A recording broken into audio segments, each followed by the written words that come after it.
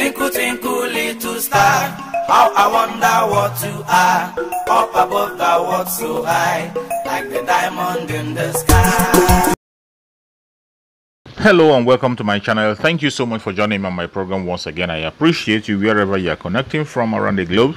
If you're joining from Africa, Asia, Europe, America, or any part of the world, I thank you very much for being on my channel, making your contributions on a daily basis. Please always go to the comment section and make your comments after watching. Put on your comments, say your own views about the situation, about what you have just watched. Thank you so much for watching and remember this. And also remember, I bring information on things that has to do with Nigeria. Every information that comes out from Nigeria about our important personalities, celebrities, and all daily news. Whenever it happens, I bring it to your doorstep for you to be aware on what is going on in that very country called Nigeria. And today, we are going to talk about a very disturbing and important thing that has been happening in Nigeria recently. You have known that there has been a lot of insecurity in the southeastern parts of Nigeria, insecurity that is suspected to be caused by the government. And a lot of the southeasterners, the Biafrans, are losing their life because they are protesting and asking for self-determination and asking for referendum. The military have come hard on them, and a lot of them are losing their lives on a daily basis. People are silent, nobody is talking. But now, the international media has come into the picture. CNN is reporting the situation in the southeastern part of Nigeria and advising Nigeria what to do. For those who don't know what is going on, and that there was a civil war in Nigeria which created a whole of problem that is still existing up to date, and the war is still going on. Watch CNN, what they have to say. Let's watch, and after watching, go to the comment section and put your comment down. Anyone who lived through Nigeria's Biafra war in the 1960s will forever be haunted by the atrocities, the memories of bodies in the streets, and the fear of not being able to survive another day. After the eastern part of Nigeria declared independence in 1967, the bloody battle that ensued left more than 1 million people dead from starvation, disease, or the endless explosions. The 2.5-year war was literally hell on earth. As many of you who watch this show regularly know, I am Nigerian and I am from the part of the country where this war took place. Family members who lived through it tell me they never knew if they were going to eat, let alone what.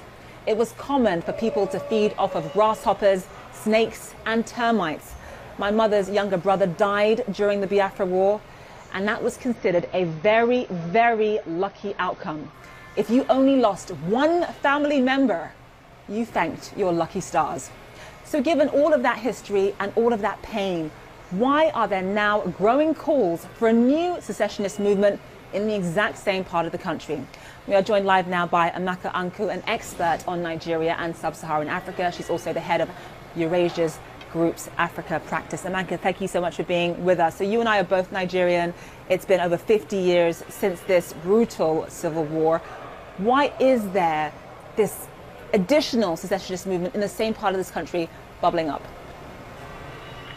Look, Zain, the fundamental problem here is that Nigerians don't trust Nigeria, right? Like you said, and there are many reasons for that, right? All the years of military rule, Nigeria has underinvested in Nigerians and in basic services like healthcare, education, infrastructure, and there is then the broader issue of justice, right?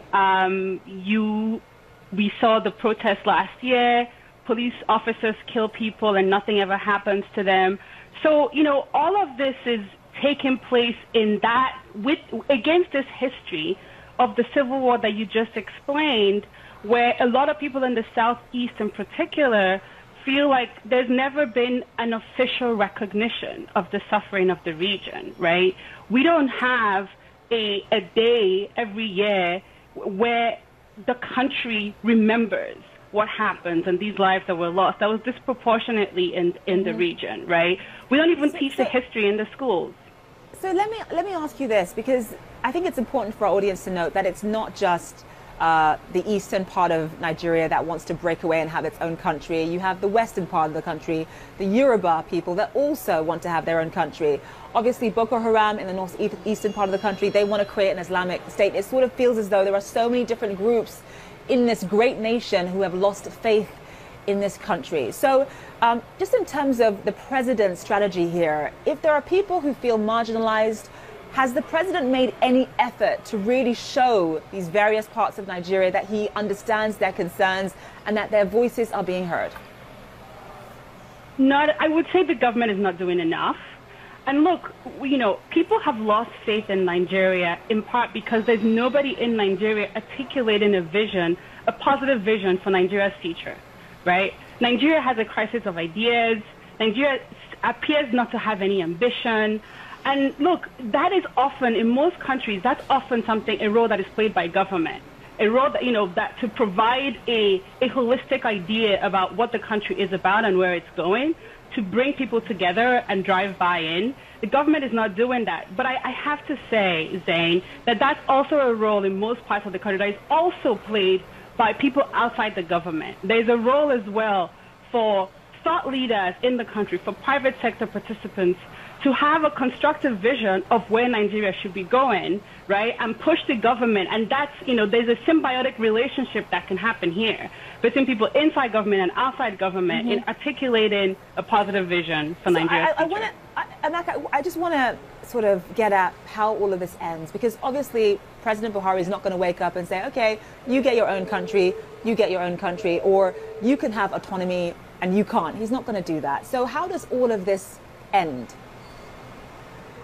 You know, I don't think it ends until Nigeria starts to really and truly invest in Nigerians, until Nigeria, the Nigerian government, and it's, you know, whether it's Buhari or the person who comes after him, respects Nigerians enough to communicate consistently and clearly where the country is going, what their vision is, right? And then to start to invest in education, in healthcare, in infrastructure, and all of the things that make a society function and make an economy competitive, right? Until that happens, you will continue to see these kinds of calls for secession. And so, just in terms of what the secessionists want themselves, and obviously, yes, we know they want to break apart and form their own country, but is there anything else that they're willing to accept in the medium term, or is it for IPOB and these other groups, is it really secessionist or nothing? I do think that for the leaders of some of these secessionist movements, like Nnamdi Kanu, I do think it's secession or nothing. You know, maybe the leaders of ODC in the Southwest, I think that what their views are probably less relevant than the views of the minority, the populations that are sympathetic to those views. I think for most of those people, most of the people in the Southeast, some of whom are sympathetic to those views, I don't think it's secession or nothing. I do think that a clear and consistent outreach, communication, and investment can help to change some of those views. I mean, it's such a shame because Nigeria is such a beautiful country. It has so much potential, and just seeing all of these different areas wanting to separate, saying that they've had enough of being part of this great